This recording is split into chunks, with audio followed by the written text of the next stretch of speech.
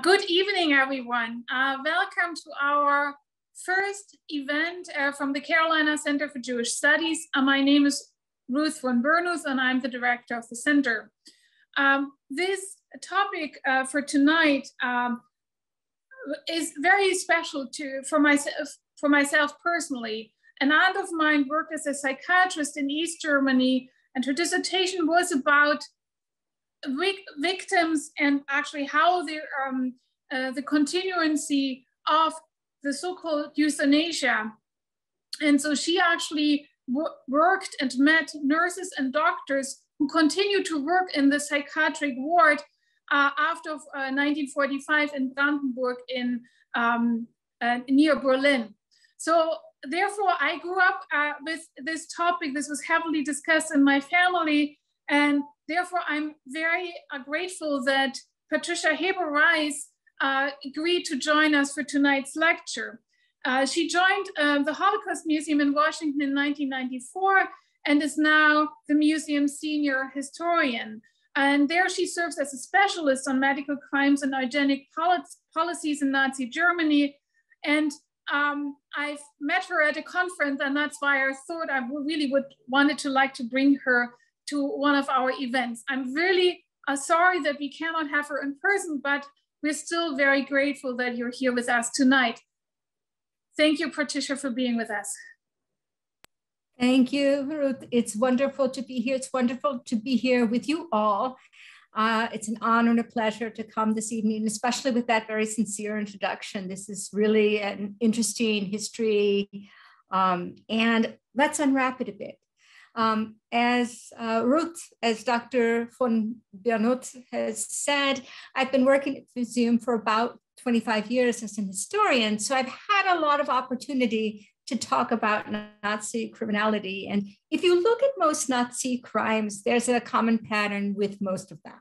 If you're looking at them in a very judicious light, you'll see that the majority of crimes that are associated with the Nazi regime tend to be committed by police or parapolice, police-like organizations, whether that's the Gestapo on the streets of Germany or German-occupied Europe, whether those are the guards, especially SS guards in the concentration camps like Dachau, or in killing centers, as we like to refer to them at the museums, like Auschwitz, or those Einsatzgruppen, those so-called mobile killing units moving behind the German army lines in places like the German-occupied Soviet Union, murdering Jews and other civilians right behind the German lines during World War II. But this story is a little different, as Dr. von Bernus kind of suggests. This is a story about medicine, and specifically about medicine misused, I think we can safely say abused, as state policy under a notorious dictatorship. The history of medicine, of medical crimes under Nazism, my purview, if you will, is kind of an understudied chapter in that history that's a mandate at our organization, the United States Holocaust Memorial Museum in Washington. I'm sitting tonight in Falls Church, Virginia, in my house. I am not in Prague, but coming to you from the Washington area. And this story is kind of integral for helping us to understand how that tapestry, if anything so dark and ugly can be called a tapestry, how those threads of Nazi ideology and policy come together to become the Holocaust. And this is a very instructive history, so I think it's a story very much telling in this week of International Holocaust Remembrance. We all like to think, I suppose, that medicine is a progressive force, of course, a force for healing. We try to believe, hope to believe, that the ethics that underpin our Western medical profession are stable and enduring. But as we know, because we're all sitting here, and as Ruth said this evening with reference to her own family's history and looking into these tragedies, the traditional concepts of medicine's core values, ethics, were profoundly shaken, were profoundly challenged in the 1930s and 1940s, when medical professionals lent their know-how, their wisdom, their services to the priorities and policies of the Nazi dictatorship. Physicians, psychiatrists, nurses, public health officials participate in some of the most terrible crimes associated with the Third Reich. How is this so? Why is this so? How is it that a profession which we routinely trust to protect us and our welfare, and today we see as frontline heroes during this pandemic, how can they be involved in such grisly crimes? And some of the answer lies here. As you might be aware, in the 12 years that the Nazis are in power, the Nazi dictatorship targets lots of real and perceived enemies. These were pretty paranoid guys. Most of them were guys. And some of those real and perceived enemies, we at the museum like to call enemies of belief and enemies of action. Enemies of belief are people like Jehovah's Witnesses, who, because of their beliefs that God trumps temporal authorities, that they owe their allegiance not to the authority of the state, but to God, this brings them on a collision course with the Nazis. Enemies of action might be people who were in the resistance against the Nazis, so that what their actions bring them into conflict with the Nazis. But those individuals, those groups that are targeted most stringently by the Nazis tend to be what we might see as biological enemies. Certainly, and most significantly, Jews, also Roman Sinti. That's a term we prefer at the museum to the term gypsies, which is pejorative, targeted for discrimination, persecution, particularly with the Jews, deportation and systematic destruction. Yet even within what we consider, or the Nazis would have considered their racial community that they thought that they had constructed for themselves, there were some elements, there was a final element, there was a biological enemy within that racial community, because certainly Jews and Roman Sinti are outside that racial community as far as the Nazis are concerned and their believers are concerned. But that third biological enemy are the so-called hereditarily ill, as the Nazis define them. Today, we call them people with mental, social, or physical disabilities, who the Nazi leaders argue make no significant contribution to their society, while that existence places a genetic, that's important, a genetic as well as a financial burden on that society and the state. And already in the early years of Nazi power, Nazi authorities are all about dividing their community between what they thought were valuable and non-valuable members. And because so much of what it was to be valuable in Nazi Germany, racially valuable, socially valuable, had what we can consider biomedical implications. Medical professionals, especially doctors, are in this very unique position to help the Nazi authorities partition their racial community into those valuable and non-valuable members. And they devise and implement what I like to call radical public health strategies to help the Nazis achieve some of their racial goals. And tonight, in the short time that I have with you, I want to discuss two policies, racial policies, state policies, which the Nazis were, the medical community in Nazi Germany were participating actively, both in devising and implementing. The first is compulsory sterilization. It's a public policy put into place in the very early years of the Nazi regime. And leading to that second, more dramatic course, the second policy, the so-called euthanasia program, a secret state-sponsored operation that targets for killing Germany's mentally and physically disabled patients living in institutional settings within the German border and within German annexed territories like Alsace-Lorraine, Austria, what is today the Czech lands, those places that were annexed to Germany. And so when I say the word euthanasia today, I want you to see this word in quotation marks, because this is not classical euthanasia in terms of assisted suicide, or today we might also call assisted death, which is part of our bioethics debate in this country. Some states have those programs, some countries have assisted death. This is a cynical program of mass murder, and about 250,000 disabled patients with disabilities are murdered during the war years. And that's really a significant portion of the institutionalized population at the time in Germany.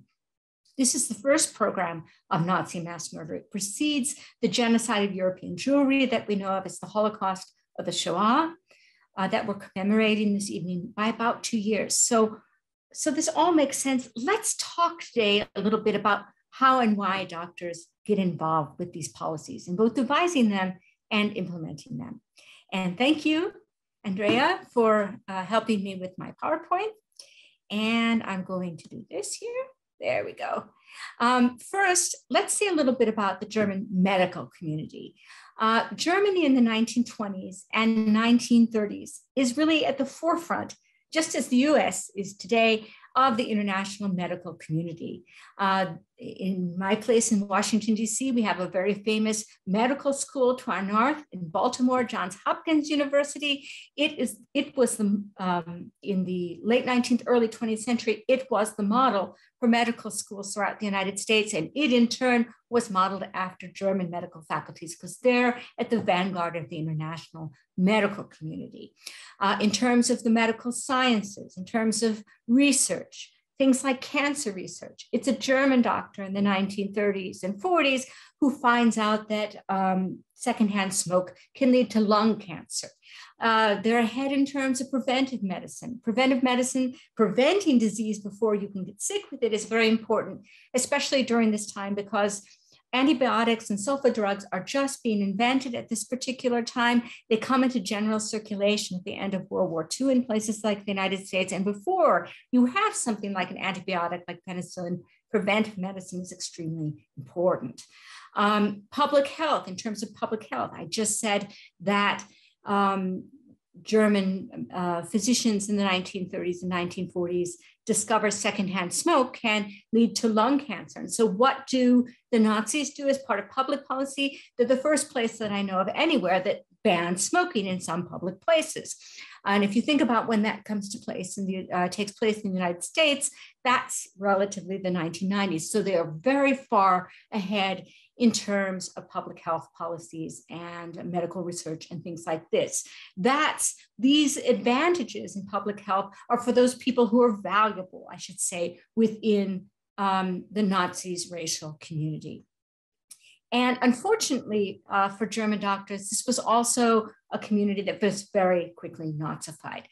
The Nazis like to practice this policy of synchronization, which they called it, to synchronize or coordinate professional organizations with their policies and with their ideologies. And unfortunately, with the German medical community, they're extremely successful. 45% of physicians in 1937, the first year of open membership for the Nazi Party, are members of the Nazi Party. That's the highest percentage in party membership per profession.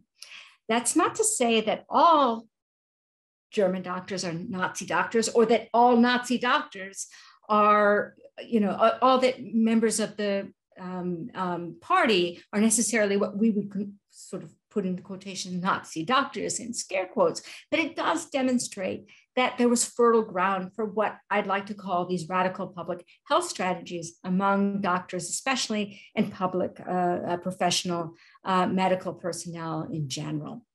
So this is a slide that shows, as you can see, the other part of the puzzle, why some physicians were willing to help the Nazis with their policies had to do with the advent of eugenics.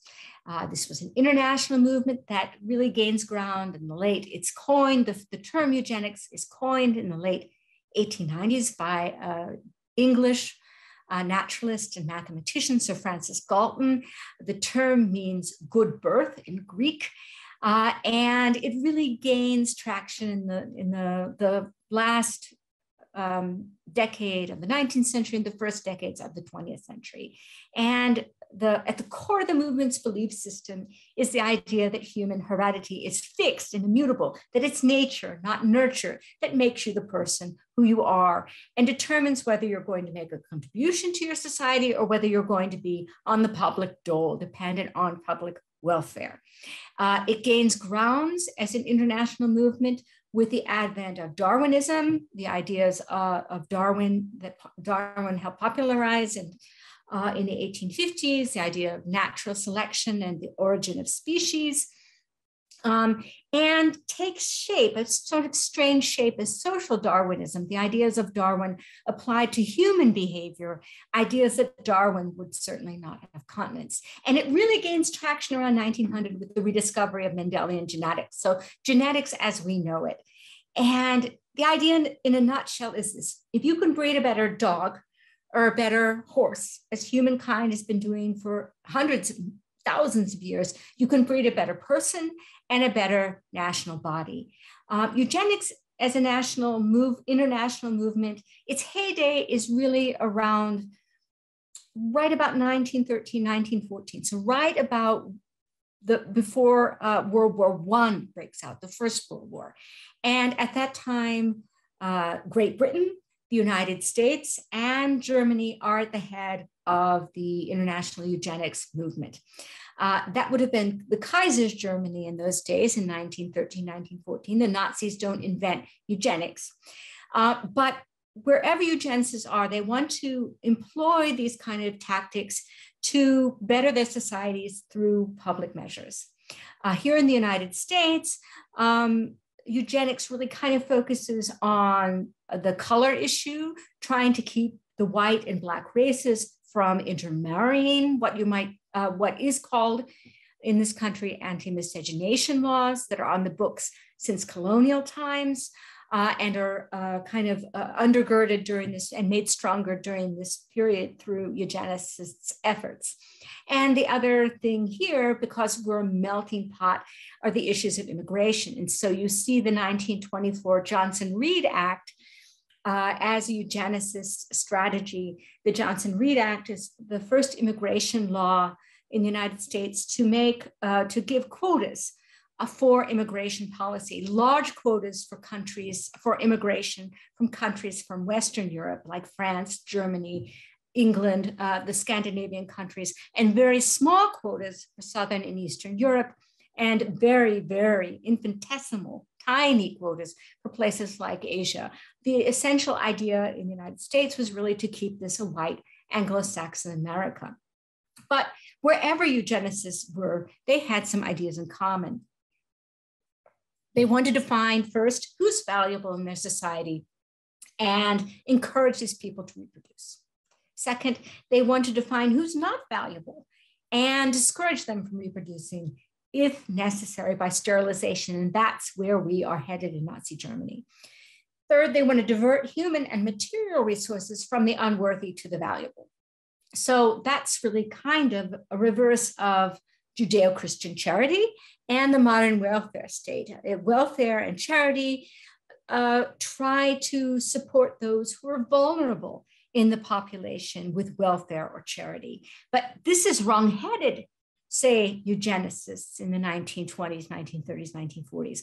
Those resources should be saved, preserved for individuals who are already contributing to society. And four, we want to keep the races from intermarrying. And if you think about, so we said this in relation to the American anti-miscegenation laws that kept whites and Blacks from marrying in this country well into the 1960s in many states. But in Nazi Germany, if you think back in your history lectures and your history classes, if you think back to the 1935 Nuremberg laws, those laws which are the basis for all subsequent anti-Semitic or anti-Jewish laws in Nazi Germany, one of those laws specifically was the law for the protection of German blood and German honor.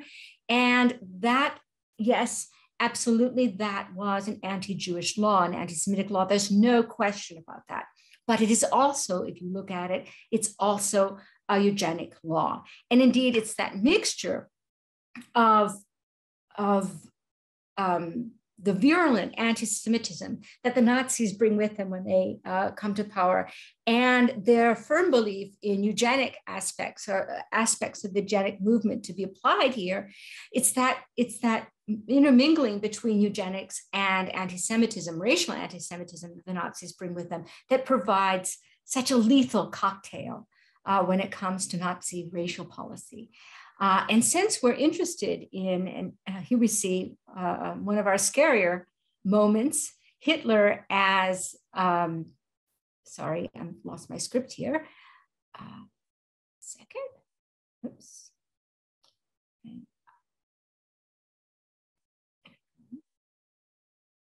Sorry about that. I am missing, I just lost my script here for a second. Here you see a photograph of Adolf Hitler, and as the caption says, as a physician of the German people, certainly a kind of a scary thought there. But it's when the Nazis come to power in 1933, they really had the volition, the will to put those ideas into very concrete and radical forms. And certainly they do this in terms of, sorry about this, I've lost my place here. There we go, hold on a second. There we go. When they come to power in the 1930s, then the Nazis really had the idea that they're going to put this into very concrete and radical form.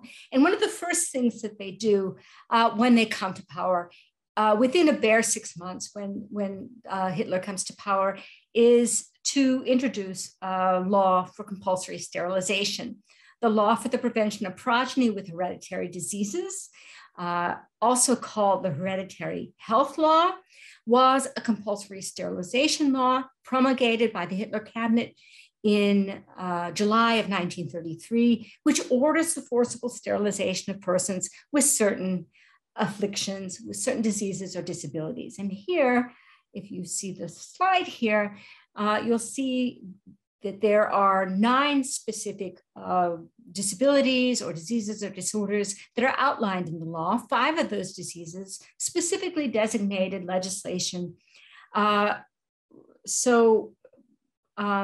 Specifically designating psychiatric or neurological disorders for which someone could be sterilized in Nazi Germany. And those include schizophrenia, manic depressive disorder, which was known as bipolar disorder at the time, a hereditary epilepsy. Notice that I'm saying hereditary again and again. Huntington's chorea, which had a very, very elevated hereditary component. If one of your parents had it, you had a 50% chance of getting this very degenerative and deadly disease. And finally, hereditary feeble-mindedness. And when I give this lecture to physicians, they're kind of going, what's that? And they're right. But this was a scientific term at the time for what today we might see as a wide spectrum of developmental and intellectual disabilities.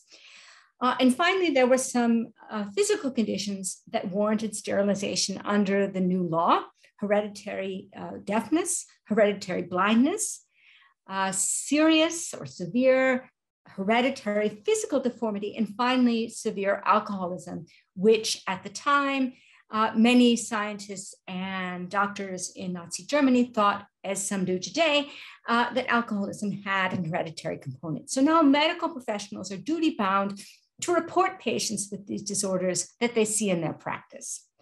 And once a proposal comes from parts of the medical community, denunciations of individuals also came from social workers and teachers as well, not only from physicians, although most of them did come from physicians. So once a proposal to sterilize an individual is advanced to public health officials, this suit, it's a legal suit, and it now comes before what's called a special hereditary health court. And here you see one of those sitting hereditary health courts. Sorry for the grainy photograph. These are specially designed Nazi tribunals. They're kind of Nazi legal inventions superimposed on the Nazi or the existing, pre-existing Nazi legal system. And there's something special about these hereditary health courts. And first, let me say just a little bit about German justice before 1945 that's important to know so that you can understand the makeup of these hereditary health courts. It's important to note that unlike us, here in the United States and in Great Britain. Germany before 1945 did not have a jury system. Most of German states and then continental states in Europe had what's known as basically continental law. The jury system we have, because we were a colony of Great Britain and they had a jury system, so we inherited that. So in Germany before 1945, you might be tried by a trained judge, one, or by a tribunal of judges. And they would decide whether you were guilty or innocent and give sentence. So here, what's different in these hereditary health courts, and there were about 250 health courts established throughout Germany by 1936. These hereditary health courts are made up not just of jurists as a normal legal tribunal would be. Each one of these hereditary health courts made up of 3 individuals, 1 trained jurist and 2 physicians or psychiatrists, which means that the decision-making really lies in the hands of the physicians or psychiatrists on that tribunal as they adjudicate these sterilization cases. If the patient were judged a candidate for sterilization, the implementing decree of the 1933 law demands execution of that procedure within 2 or 3 weeks' time at a designated local hospital or clinic that's mentioned in the verdict. There is a law, there's a paragraph of the law rather, that sanctions the use of force on unwilling victims. So those who try to circumvent the procedure are delivered under police guard to the hospital or clinic in question. So this new law goes into effect in January of 1933. And the most careful study that we have of available data suggests that between the 1st of January 1934 and war's end in Europe in May of 1945, that 400,000 Germans are forcibly sterilized under the terms of this Nazi sterilization law. The vast majority of those, indeed, in the first 5 years that the law is in place. After September 1939, when Nazi Germany goes to war with the invasion of Poland, this becomes very kind of difficult to carry out on such a vast scale as they had been during the peacetime because doctors are needed at the front. So about 320,000 individuals are sterilized in that very short time frame between 1934 and September of 1939, 400,000 in the whole time frame of Nazi Germany. And this figure of 400,000 doesn't include the thousands of concentration camp prisoners, Jews, Roman Sinti, Poles, who are literally every stripe of the prisoner population in the concentration camp system, sterilized extra legally in the Nazi concentration camps during the war years. So who are the victims of Nazi sterilization policy? For the most part, they are those individuals who suffer from conditions outlined in the law, and a preponderance really in the case of those who are suffering from the mental disabilities outlined in that legislation.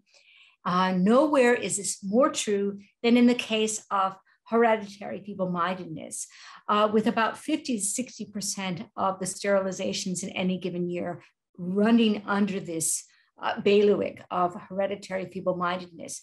This particular diagnosis was very ambiguous, very squishy, and it allows physicians, psychiatrists, public health officials to include not only those who have some significant intellectual disability or learning impairment, but also those people who stand outside the mores of German society, those who are socially aberrant as far as the Nazis are concerned, vagrants, homeless people, prostitutes, sexually promiscuous women, particularly if these persons were poor, on welfare, with illegitimate children, petty criminals, juvenile delinquents have trouble with school authorities and the police, and in increasingly large numbers as relative to their size in the German population, Roman Sinti, so-called gypsies, were sterilized in large numbers under this particular law.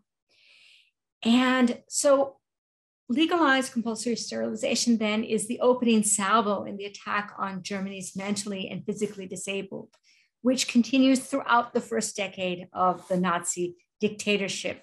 I'm just going to warn you all, there's going to be a little bit of noise. My husband is scooping behind the scenes, behind the curtain. My husband is scooping up our little terrier, and she's going to protest. Trust me, folks, no animals were hurt during this presentation. Thank you for the interruption. Thank you for your patience. So this then is sort of the opening salvo, this compulsory sterilization in the attack on Germany's mentally and physically disabled that continues throughout the first decade of the Nazi dictatorship. But as war nears and as racial and territorial policies begin to radicalize in a really big way, and territorial policies with the coming of war in September 1939, racial policies radicalizing, and we see that most scholars and historians of the period really see that sea change with Kristallnacht, the November pogrom, national pogrom against Jews in Germany. That sea change from sort of legislated discrimination against Jews in Nazi Germany to extra-legal terror, which finally ends up with the deportation of German Jews to concentration camps, killing centers, and ghettos in the East beginning in October of 1941. But as these territorial and racial policies begin to radicalize, you begin to hear voices within the Nazi hierarchy. And here I must really suggest that it's the medical community. This is not especially Hitler's issue. Hitler is really interested in Jewish policy or anti-Jewish policy. It's those German physicians who are dedicated to sterilization policy, to eugenics, who begin to call for not just for the marginalization of individuals, not just for the sterilization of people with disabilities, but for the elimination of these elements from German society. It's kind of using the words of the time, calling them human ballast, right, on the ship of state, to throw that ballast overboard as that country goes to war, to sacrifice them for the good of the German war effort. So this so-called euthanasia program is the National Socialist regime's first campaign of mass murder. As I said, it precedes the final solution, the genocide of European Jewry, by about 2 years. And so in the spring and summer months of 1939, a number of planners led by Philip Buhler, he was the head of Hitler's private chancellery called the Führer Chancellery. It handled Hitler's private affairs as Führer. And it was a party organization. It wasn't a state agency. It was a party, Nazi party organization. And it's completely off the radar screens of most Germans at the time. So it's a perfect engine to run this clandestine murder operation. So Philip Buhler and Karl Brandt, Hitler's attending physician at the time, richly deserving his place here in the dock at the Nuremberg doctors' trial in 1946. These two men and other physicians around Hitler begin to talk about a child euthanasia program that's going to target disabled children. And on the 18th of August, 1939, the Reich Interior Ministry circulates a decree that compels physicians and midwives. Remember, in those days, lots of children, both here in the United States and in Germany, are born at home. That's why midwives are included in the decree. These midwives and physicians are supposed to report newborn infants or children under the age of 3 who show signs of severe mental or physical disability. And once the child euthanasia operatives are aware of the child, they begin to play kind of a carrot and stick game with the parents of these children. I should say that probably in our time too, but certainly in this time period, unless the child was very, very severely disabled, usually children under the age of 3 are still with their parents at home. And usually committal comes about the time that the child is ready for school age, because there was mandatory schooling in Germany at the time. And so most parents would have committed their children at the time they reached school age, because most institutions gave what we would call special education. There was no mainstreaming students with disabilities in those days. And so most parents usually put their children in mental health facilities or care facilities at about the school age. So how to get those kids away from their parents that are still living with them at home. And as I said, they kind of play a carrot and stick approach with the children, with the parents of these children. And the carrot, okay, we have these special pediatric facilities.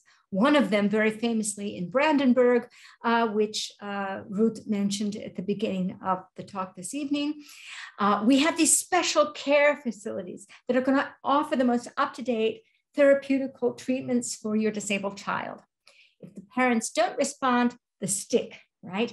Oh, you don't have the best interest of your child at heart. We might have to consider removing the child from the home. And so with this carrot and stick approach, beginning in October of 1939, children began to come to these special pediatric facilities, 31 of them throughout Germany that we know of. These are in reality children's killing wards. There's a period of observation, quote unquote observation, where these children stay at one of these facilities, and then they're usually murdered by overdose of narcotics or by starvation.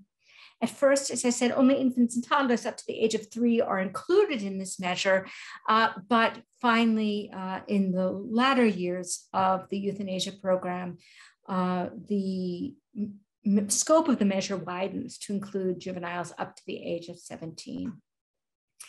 And so this begins then in October of 1939. And by January of 1940, just a few months later, an adult killing operation parallels those murders of disabled German infants and children. This effort takes its code name, Operation T4, from its street address of its central office in Berlin. The small offices in the Führer Chancellery kind of outgrew, the staff kind of outgrew that very small office, and they took up a position in an Aryanized villa, a villa that had formerly belonged to Jewish owners and had been taken away in a very posh section of Berlin to be its nerve center. And the street address of that villa was Tiergartenstrasse 4. And so the code name of the operation for the adult euthanasia program becomes Operation T4. If you're a music enthusiast or you know Berlin, that villa was hit in the last days of the war with a bomb. And today, the Berlin Philharmonic now stands in about that place in the middle of Berlin. And so now, utilizing a practice that's developed for the child euthanasia program, T4 planners begin in the autumn months of 1939 to distribute carefully formulated questionnaires to public health officials, to public and private hospitals and clinics, to care facilities, nursing homes, and so forth. And the directors of these facilities have to fill out these forms. Kind of the sinister purpose is only suggested by the emphasis the questionnaire places on the patient's capacity to work, as well as the kind of patient that the director has to kind of register. Those suffering from significant mental or physical disability, those not of German or related blood. Read here, Jews. About 5,000 German Jews are murdered in the euthanasia program before the general deportation of German Jews begins in October of 1941 to the east. The criminally insane, those who commit crimes under diminished capacity for which they are put in mental institutions rather than prisons. And those who are confined to the institution in question for more than 5 years, they're looking for long-term cases. So these registration forms are reviewed by specially appointed and recruited medical experts. We know the names of most of them psychiatrists, many of significant reputation, who were specially recruited to this secret program. And beginning in January of 1940, those persons whose selection for the euthanasia program is confirmed by a central medical commission in Berlin are transported to one of 6 killing centers throughout Germany and Austria. You see, hopefully, the map of that there. Among them, Brandenburg on the Havel, mentioned by Dr. Ruth in the beginning of our talk. Another very famous one, Hadamar near Frankfurt, one of the best known of these adult euthanasia facilities. And within hours of their arrival at one of these facilities, transports of patients are selected for gassing are gassed in specially designed gas chambers that look like showers. Their dental gold is removed and their bodies are cremated in special crematory ovens. And if this sounds familiar to you, of course it should, because most historians agree that though this was not the intent at the time, the euthanasia program becomes kind of a dry run for the final solution, the genocide of European Jewry. Much of the gassing technology, the specific crematory technology that's used, cremation was used as a funerary practice already in the 20th century in most of Northern Europe, but the specific crematory technology that is capable of incinerating hundreds and hundreds of bodies in a short time, the camouflage techniques that lure the patients and then Jews into a sense of false security in the very door of the gas chamber. All these that are formulated for the euthanasia program are seized upon by the planners of the final solution when they decide to murder Jews in stationary gas chambers in German-occupied Poland. And that is one important link between this first program of mass murder and the more comprehensive genocide of European Jewry that we are commemorating this evening with this program. And because this program is a secret one, there are all kinds of elaborate efforts taken to conceal its deadly designs. Although in every case, official records like death certificates are made up to indicate that these victims died of natural causes, supplying fictive or falsified death certificates with false causes of death. Sometimes even the dates of death are doctored. This euthanasia program quickly becomes an open secret. You'll be seeing the Hadamar euthanasia facility, which I mentioned. We've just seen the Hadamar gas chamber. And this euthanasia facility, Hadamar, did not sit out in the middle of nowhere. It was actually on a town, if you could perhaps tell from the photograph, on a town, on a hill above the town of Hadamar, a small farming village. And in these places, the local villagers would see those buses, blacked out windows of the buses coming through their streets up to Hadamar, up to the care facility 6 days a week. And shortly thereafter, this pungent odor of flesh burning, which is very peculiar. It doesn't smell like leaves burning or wood burning. It has a peculiar odor. And here in Hadamar, farmers complained because the ash was actually from the crematory was actually ruining their crop. And fearing public unrest is a very critical point in the war effort. The German army had just invaded the Soviet Union that June. In August, late August of 1941, Hitler himself phones the leaders of the euthanasia program and tells them to halt the euthanasia operation for adults. And at this time, according to their own internal statistics, 70,273 institutionalized patients were murdered at these 6 euthanasia facilities. You notice that I give an exact number. That's because they kept such elaborate statistics for this murder campaign. So 70,273 murdered between January 1940 and August 1941, the vast majority of them German patients and non-Jewish patients. But this order to stop the euthanasia program was not an actual end to the killing, as intimated by what I just said. The child euthanasia program continues as before through this so-called euthanasia pause. And more significantly, in the following summer, there's a drive to reinitiate the adult euthanasia program. And that really comes about in the summer of 1942 into the second murder phase. from August 1941 to 1942, the planners are kind of trying to decide, do we go on? How do we knock out the kinks and make this program more covert? And what to do with 100 or so personnel sitting on their hands during this pause. They were not returned to other facilities to work as normal nurses, doctors, and so on. What to do with these individuals? Well, the planners at the final solution had the plan for that too. And basically about 100 T4 operatives or euthanasia operatives, all men, male nurses, one of the physicians, Imford Abril, and a lot of the crematory staff, known as stokers, some of the bureaucratic personnel are sent to German occupied Poland, where they become the German staff at 3 killing centers, Belzec, Sobibor, and Treblinka. Treblinka may be the killing center most familiar to most of you in the audience. It's the end station of the Jews of the Warsaw Ghetto. 925,000 Jews are murdered at Treblinka, almost as many as at Auschwitz. And who are the staff? The staff there in these 3 killing centers in Eastern Poland are, the bulk of them are euthanasia operatives. Why? They're inured to the killing process. They're familiar with the gassing and crematory technology that's expanded upon to be used here.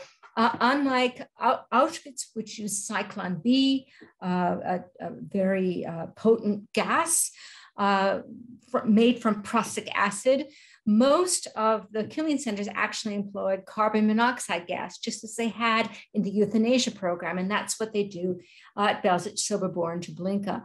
They're familiar with the crematory technology. They're familiar with those camouflage tactics I mentioned. And they've shown themselves trustworthy in a secret killing program on German soil, where this clandestine operation really is in complete violation of the German penal code. So they're going to be loyal in this much more systematic murder of European Jewry. And so, as I intimated before, in the summer of 1942, killing facilities began to murder again, as at Hadamar and Kaufbeuren, the slide will be seen, in a more decentralized effort to kill patients on German soil, beginning in roughly August of 1942.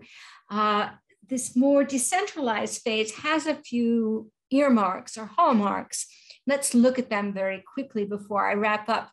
There are a few things that are different from this in the second killing phase, which goes from 1942 to May of 1945, that make it different than the first phase, January 1940 through August 41, which we'll call the gassing phase. In the second phase, they're using medical overdoses, lethal overdoses of medication, usually sedatives. That effort, that kind of killing method of killing that was very successful in child euthanasia, and it's now employed in adult euthanasia. Sometimes too, starvation is used. You're looking at the photograph of the Kaufbeuren mental health facility. It's near Augsburg, killing about 1,500 patients there between roughly 1942 to 1945. And it was one of the facilities that employed starvation on a regular basis of its patients. Another change is that the doctors are no longer doing the killing per se. This is kind of how the killing operates at this particular time frame. From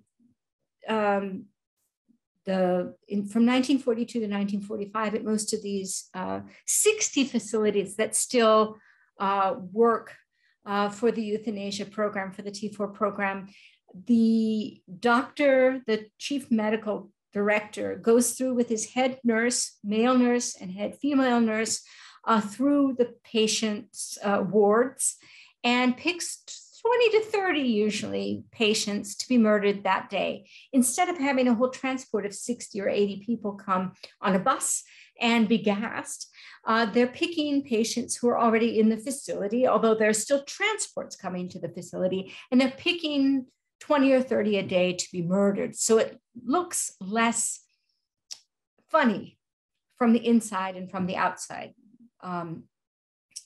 And basically, instead of the physician gassing the patients, the T4 operation had a motto that the gas valve belonged in the hands of the physician. And that medicalizes the process, doesn't it, for both the victims and the perpetrators. And here, though, this is where the nurses become involved in the killing process. Instead of gassing patients, they're now murdering patients on the evening shift at the time when sedatives would most likely be given to patients, right? Patients are agitated, you want them to sleep, so it doesn't look strange to give patients sedatives.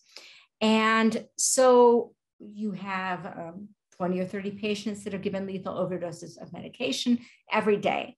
And it's interesting because it's at this point in which women are introduced to the killing process in Nazi Germany. Yes, it's true that there are female concentration camp guards at places like Auschwitz and in Bergen-Belsen, Ravensbrück. But for the most part, these are concentration camp guards, and they're not directly involved with the gassing at places like Auschwitz or with shooting, as we talked about earlier with the Einsatzgruppen in the Soviet Union. But here, male and female nurses are actually doing the killing. And so for the first time, you have women being brought into mass killing in Nazi Germany. And finally, instead of that centralized 6 killing centers that we see for the euthanasia program, Hadamar, Grafenegg, Brandenburg, and so on, now over 60 institutions are involved in the killing process. And I think what makes this so interesting to me is that if you're looking at a photograph of Kaufbeuren, this facility in many ways is exactly what it looks like from the outside. It is a facility that takes in fresh patients between 1942 and 1945. It cares for the patients with varying degrees of therapy. There were very few therapies available for patients in those days. There were no antipsychotic drugs. And it releases patients that show vast improvement or who are considered cured. And so at the same time, though, in the same wards, you have individuals being murdered by the same staff, in the same wards. And so it's that juxtaposition of healing and killing at places like Hadamar and other facilities that I find so interesting and keep me absolutely fascinated to this day. And I will stop there and invite your questions. Thank you for your patience. Thank you, Patricia, very much. Throughout your talk, we received already several questions, and I will just start with the very first one, which came in. And it is especially about the organizational structure of these healthcare workers, whether they're part of the SS or paramilitary groups, or whether independent civilian healthcare workers who acted in their regular daily practices following the Nazi standards of care. Yes. And actually, and that was I'm sorry, and there's another question which I think I would like to combine. It is about what happened to doctors who refused to take part in the so-called euthanasia process. Those are really excellent questions. Can everyone hear me? Yes. Okay, good. Those are really excellent questions. So yes, these are not SS. These are doctors, nurses, bureaucrats, public health officials that, as I said, both in the sterilization and euthanasia programs, they actually devise and implement these policies. You do not see the SS connected with them, except in the most marginal ways. That's not true of the killing centers in that I mentioned, Sobibor, Treblinka, and Belzec. But for these euthanasia centers, they are average doctors and nurses. And during the first killing center, remember, this is the gassing stage, and there's the stage from 42 to 45 where they're using usually lethal overdoses of medication. And in the first phase, the individuals who are perpetrators are actually recruited. So they have the right to say yes and no. And so people actually do say no. We know of a few who are recruited for this. They're typically the staff for the first phase are brought to they're brought to Berlin. They're sworn to secrecy. There are a group of them all together. They are told about the program, and then they are given a chance to think about it and to say yes or no. And we know with one particular incident, because he shared his experiences in the post-war, we know that at least one of these individuals says, I can't, I have this moral compass, I'm a doctor. He went home, he told his wife, he says, I can't tell you why, the Gestapo is going to come and arrest me tomorrow. He was actually concerned that they would, that they would come and arrest him for refusing. And indeed, that didn't happen at all. We also know that you have nurses who refuse at some point to take part in this. During this second phase, it's more of a slippery slope, because what happens is some of these facilities that aren't already euthanasia facilities like Hadamar in the first phase, there's no more recruitment. One day the medical director says, we're going to start killing patients here. And then sort of everyone is left to kind of deal with the situation as they see best. And so what you see, some people actually say no. In other cases, you see nurses saying that they're pregnant, because in those days, many people after their first child, most women didn't have a career. You see men who don't want to do this volunteering for the front, which was a serious consideration, right? You can stay home and be safe and kill people, or you can go out to the front and take considerable risk. And the dirty little secret of the Holocaust is this: we know of no one who said no tenaciously. If you say no tenaciously enough, you will get out of fill in the blank, the euthanasia program, shooting in the Einsatzgruppen as a guard in a concentration camp, because one of the dirty little secrets of the Holocaust is there's always someone to take your place. So we actually have, no proof that anyone was suffered life or limb as a result of the, refusing to go along with this program. So I have two more questions which I would like to combine before we slowly close our session. What is the rationale between women and men who were sterilized? So were only women sterilized, or also men? And another question was about the medical staff.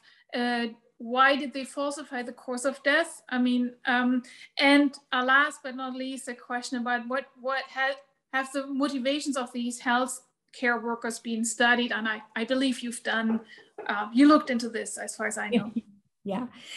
First, the first question about the ratio of men to women. For the euthanasia program, I know the question was about sterilization. For the euthanasia program, you really, I actually have some information on that based on my own research, because I've been looking at patient records for one of these facilities, the Kaufbeuren facility that you saw in the last photo. And we have a precious trove of patient files that are very rare to have those, so that we know who these people are. And the ratio for that is quite even. But sterilization was a greater ratio of women do get sterilized.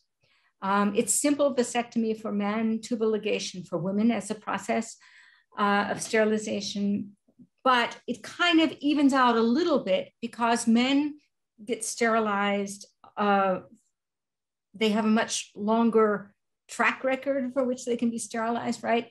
Women go into menopause, and at a certain point, in their 50s, and if they have, one of these disabilities that you see in the law, they're no longer childbearing, so they're simply not sterilized. So that evens out the numbers a little bit. Does that make sense? The second question, why did the medical staff falsify these documents? So they're murdering people on German soil, and this is in direct violation of the German Penal Code.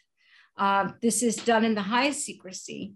And the idea was to suggest that these individuals are murdered that these individuals who were murdered died of natural causes.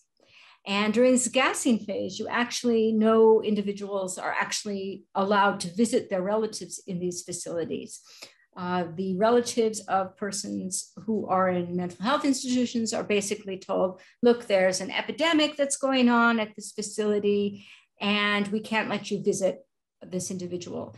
And so they really have a very thick web of secrecy and elaborate planning to see that this killing program is disguised. Remember, it's on German soil.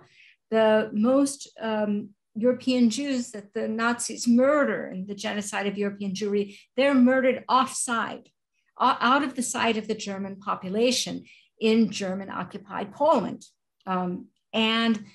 This is not so in the case of euthanasia. It's kind of right there under their noses. And so they want to suggest that these individuals are dying of natural causes. And so the death certificates, what typically happens is that a person's relatives, the next of kin of someone who would be murdered at these facilities, whether children or adults, they'd receive what was called a consolation letter. It was kind of a form letter that say, we're very sorry, but this person has died at this facility. You can't visit right now because there's an epidemic. We are sending you the ashes of this individual and the death certificate, because, for all kinds of reasons, you need a death certificate. And they falsify, they have a special, each of these killing centers actually had a registry office with the equivalent of like a county clerk's office. So they could doctor the death certificates that would be official. And so they put fictive causes of death. The most common cause of death that's usually listed is pneumonia, because that's something that everybody could get and was common. And they'd also sometimes put in the fictive date of death, especially when they were gassing, because you have 80 or 100 patients from one facility. You don't want to have them, have the same date of death. What if they know someone else and they compare, right? So they stagger often the dates of death as well. And this is done from 42 to 45 as well, to disguise the idea that these individuals have died at this terrible, tragic death. And they actually send back the possessions of this person, because that's what you would do if someone died of pneumonia in one of these facilities. So it's a very elaborate effort to keep this under wraps. The final question was, what? Can you remind me again, Ruth? It was about the motivation of the healthcare workers, and I would like to add a real final question, and then okay. It was about if any healthcare workers were punished or put to trial after the war. I think that's a really important question, maybe a good question to end our talk. Yeah. So the motivation about motivation. I'm sorry, I can't read my own handwriting. So the motivation there, I think it's the case with most Holocaust perpetrators, but especially in this area, there are about as many motivations as there are perpetrators. But there are some basic common denominators. Some believed in eugenics ideas and firmly bought into this. Some were strictly, concerned with their careers, especially the physicians that operated in the euthanasia program. I have to say that the vast majority of physicians who participated in this program were very young men. I think Karl Brandt was in his mid-30s or late 30s when he died in 1940. I believe he was executed in 47. So he's the leader of the euthanasia program. So the Nazis kind of had an industrial kind of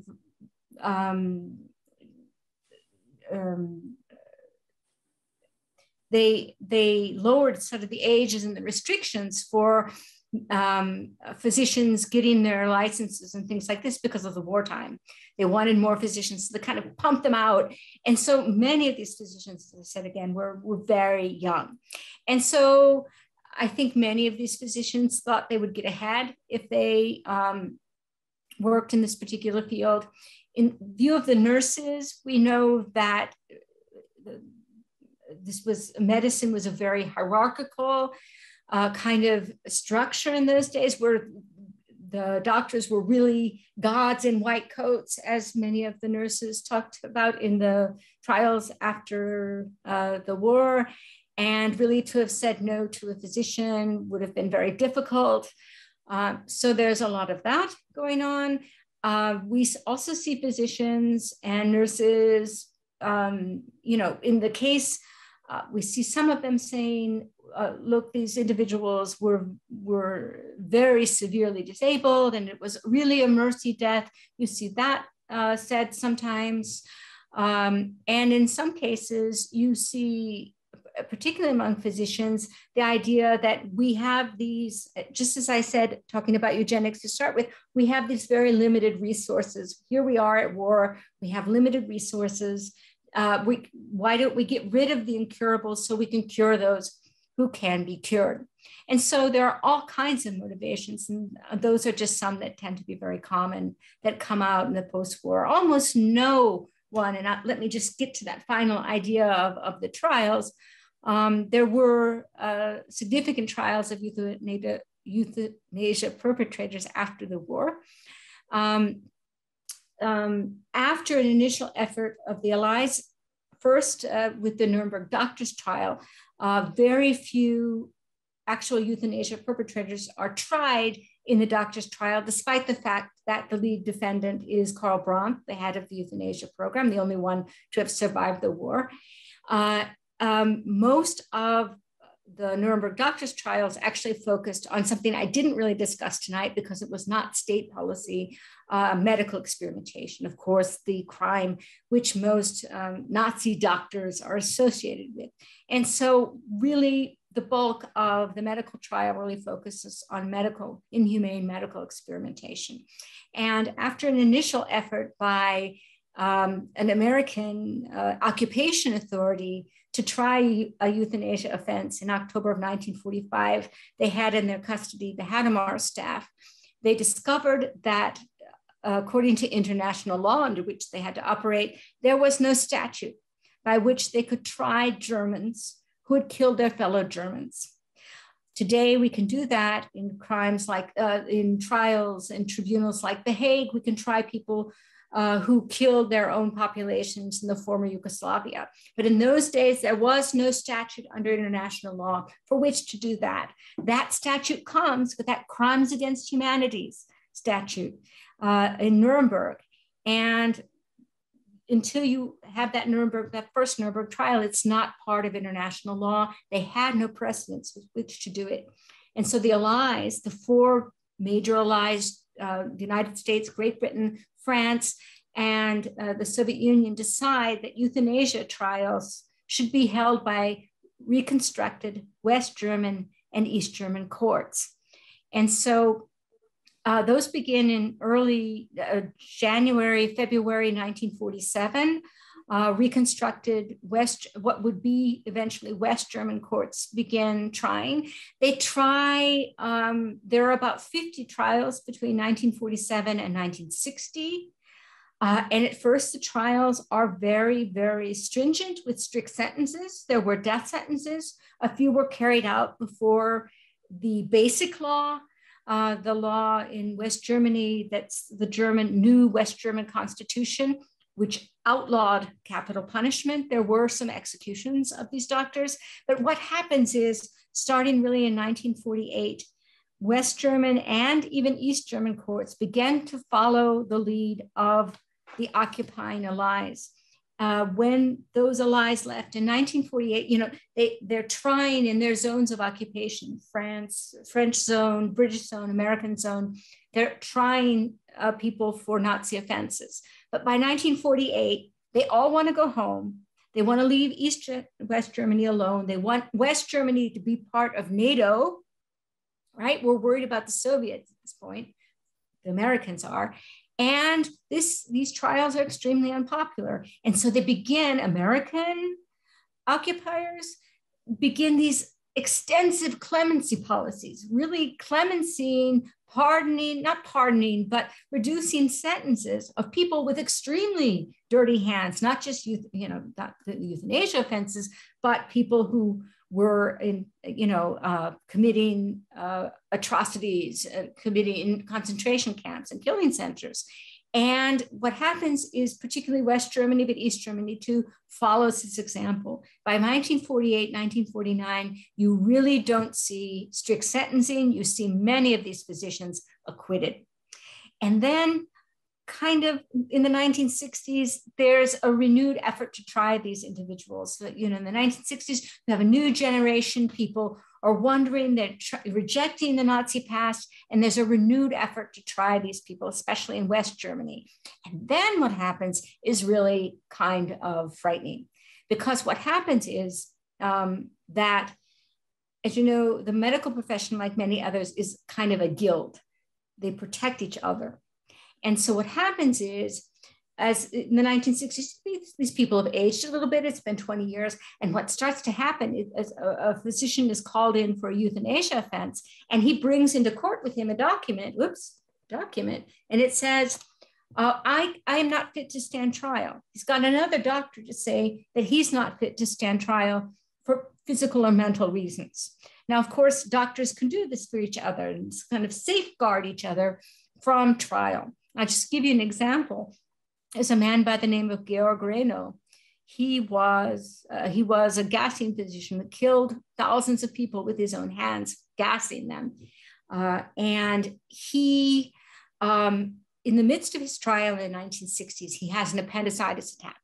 They rush him to the hospital, they take out his appendix, he's good to go. They put him back in court, and he comes in with that slip of paper and he says, this appendicitis that I've had weakened my heart. And some doctor has written this up, this nonsense. And he says, I'm not fit to stand trial now. And indeed, they put this proceedings aside. And according to German law, they revisit that every 6 months for 3 or 4 years. And at a certain point, I believe 5 years, they put the proceedings aside. And this happened in the case of Reno and the case of dozens of other euthanasia perpetrators. And in the case of Reno, he died in the early 2000s. So he was not dying in 1960, I can tell you that. He lived a long and happy life, and he was never tried again for those offenses. So that's what happens to the bulk of these individuals. And one of the great architects of child euthanasia, a man by the name of Werner Cattell, most of them, just like him, goes back to his old practice. Cattell was a physician at a university, and he even endows, with his death, he endows a prize in his name. And thank goodness the university finally decides not to take that endowment in his name. But most of these people simply step back to their old careers. Patricia, thank you so much. I think that there were so many topics, and I'm sorry that we couldn't answer all the questions you've posed, but we're really grateful for you giving us an insight into this, horrible crime history as part of the German Nazi Reich. Thanks a lot for taking us there. You're very welcome. It was my pleasure.